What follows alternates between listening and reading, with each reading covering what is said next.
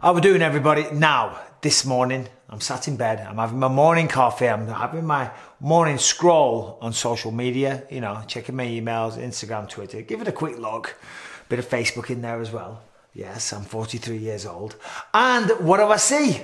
Jake Paul. Jake Paul has come out the woodwork and he's talking a little bit of shit. He's actually calling me out for a fight. Can you believe this guy? He says that I'm on his hit list.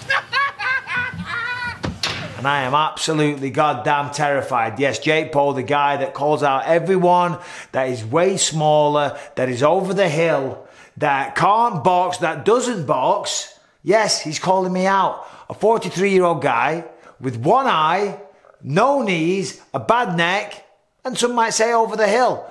Not what I say, by the way. So I tweeted at him, I said, hey, Jake, whoa, whoa, whoa, you do realise that I'm about your size, you know, so surely that excludes me from from being a potential opponent. And then I said, send location. You know, just fucking around. Now, he said, here are the people on his hit list. He said, oh, I've got a hit list out talking to the great Teddy Atlas, by the way. The people on the hit list were Floyd Mayweather. Well, Floyd Mayweather's been retired for a while. He just had an exhibition bout with your brother, so I don't think that's going to work. So again, he's mentioning the greatest of all time in a professional boxing match. Have you seen the size of Floyd Mayweather? The man is absolutely tiny. All right, who else we got? Oscar De La Hoya. Oscar De La Hoya, a former opponent of Manny Pacquiao and Floyd Mayweather, a guy that again is way, way smaller, but to top it off, he had his last professional fight in 2008. 2008, what's that? 14 years ago. He's calling out a guy that's been retired for 14 fucking years. Jackass. Oh my God. Do you not see the lunacy of this? Jake, please, for the love of God. Right, we've spoken once. I've got nothing against you. Listen, you want to fight me? Oh, good. I couldn't care less. But I'm just giving you a bit of advice as a man, as a boxer, as a fighter. More importantly, as a man, if you want to get taken seriously, man, pick on people your own size and not people that have been retired for 14 fucking years. That's hilarious. Who else have we got? We've got Anderson Silva, again, a guy that, what is he, Anderson now, 44, 45, something like that. I think he went 1-5 in his last 6 UFC fights. Of course, got knocked out against Uriah Hall, sadly. Anderson Silva, absolute legend. Nothing but respect for the guy. Has had a smooth transition over to boxing. Beat Cesar Chavez Jr. very, very convincingly and knocked out Tito Ortiz with one punch. But still, again, you know what I mean? Is this really who you want to be calling out? Then, of course, he called out Sonny Williams. He's on the hit list. Careful, Sonny, you are on Jake Paul's hit list. All right, real quick, I just want to tell you about Chimera Coffee. Listen, in the morning you get out of bed, you want to get that caffeine boost, but you want to do some goodness to your brain, and that is where Chimera Coffee comes in. What's unique about Chimera is that they've included brain vitamins that help maintain short and long-term cognitive health and performance. Chimera Coffee's line of products have an overall Amazon rating of 4.8 stars with thousands of reviews worldwide. The original blend has thousands of reviews from customers around the world. Chimera Coffee, they only use premium earth-grown ingredients, no weird chemicals or banned substances, and Chimera's vitamins help you sustain that coffee boost and eliminate that crash feeling, giving you a unique experience. It is the most productive coffee ever. And if you want to get shit done and you're looking for a great tasting productive coffee experience, Chimera Coffee is the way to go. And they are offering a money back guarantee. Order the coffee by going to chimeracoffee.com, KIMERAKOFFEE, chimeracoffee.com, or just hit the link in the episode description down below. And if you don't like it, they will send it, you just send it back and they'll give you your money back. Full refund within 24 hours if you don't like it. No questions, no explanation, nothing. chimeracoffee.com, the most productive coffee ever. Link down there. Now, Sonny Williams, that's actually an interesting one for Jake because the guy's a young guy. He's kind of in his prime. He's 9-0, I believe, as a boxer. He's a heavyweight. I think he weighs 108 kilos, so that's about 220. It's about 240 pounds, something like that. So that fight's never going to happen. Right, he's thrown Sonny Williams. Is it Sonny Williams? Yeah, he's thrown Sonny Williams on there. I'm not overly familiar with Sonny Williams. I had to look him up. Not going to lie. That's never going to happen. He's just far too heavy, far too big, but you never know. I mean, if you can fight a small guy, why can't he fight a big guy?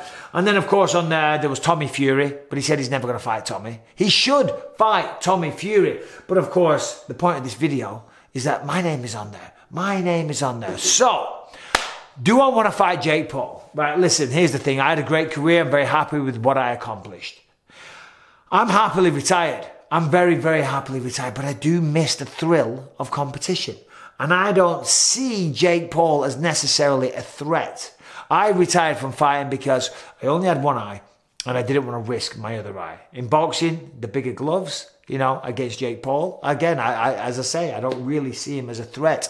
So, Jake Paul, beating you up sounds like fun. Of course, you are a big star, you know, and God bless you. Well done to you. I'm not hating. Well done to you. You've done great things. All jokes aside, because I am kind of joking. But, you've done great. You're earning a lot of money. You're a big star. You're getting a lot of pay-per-views and stuff like that. So for that reason, I probably would. But we've been here before. He sent an email to Auditor, Paradigm Sports Management, or his manager did, asking if I would fight him. Offered $500,000. I said, double it, add pay-per-view, and we'll see where we go. Never even got a response. So he's doing the same thing again here. You know what I mean? I reported it. Sorry, I tweeted, you know, send location and whatnot. A lot of websites, the Daily Star in England, bjpen.com, loads of websites all jumping on it. Whoa, Bisping says, you know, this fight's never going to happen. But I'll tell you what, Jake, if you're watching, if you want to throw down, if you want to step in the squared circle with me, I'll oblige. I will oblige. I'll do it. It sounds like fun. It gives me a reason to train, to get in shape. You know, give me a few months, you know, lose a couple of pounds and let's go, baby. No problem. Only thing is, I won't get sanctioned. You know, I doubt one of the athletic commissions would let me right now because I used to lie about my eye, but now the secret's out. You know, the cat's out of the bag. But there's lots of places where they will not care. Lots of places where they don't give a shit. What about Dubai? Dubai seems to be hosting a lot of fights. Let's go to Dubai. What about an Indian reservation? No problem there. Lots of countries in Europe, Africa, China. I mean, the world is our oyster, right? There's not athletic commissions everywhere. I'm pretty sure we could find a place that would allow us to throw down. So yeah, I mean, there it is. I mean, am I joking? A little bit. Am I serious? Maybe a little bit. You know, if you are serious, if you want to do it, send an email. You've done it once before. Tell your manager to send me an email. I don't want to fight. I don't. I'm very happily retired, and to be honest, this whole thing is beneath me. But he does generate a lot of interest, and I think me versus him would generate a lot of interest. I'm not saying I want to fight Jake Paul. I'm not, because that's kind of pathetic. But it just got me thinking. It got me going, and it gave me a reason to do a YouTube video. But Jake, good luck with what you're doing. Just call out someone your own size. Tommy Fury. That should be the fight. That should be the fight. And I know what all you Jake Paul fanboys are going to say. Oh, mate, you're dropping his name. You're doing it for clicks and likes and all the rest of it. No, he's the one that mentioned my name on the Teddy Atlas podcast and said, I'm on his hit list. Ooh, I'm really, really scared. I'm on Jake Paul's hit list. Listen, mate, you're a young man. You're in your prime. Fight a young man in your prime. If you want to fight a 43-year-old guy with one eye and no knees, hey, buddy, let's go. Send location. Please, just send me location. Send a contract. Send something rather than just talking on Teddy Atlas's podcast. Do you know what I mean? Anyway, there it is. Hope you're all well. Have a great weekend. We've got Bilal Muhammad taking on Vicente Luque tonight. So tune in for that one. That's going to be a great fight. But yeah, other than that, life is good. I'll be back with another video probably tomorrow talking about tonight's UFC main event. Thanks for tuning in. Subscribe, ring the bell, all that good stuff. Take care.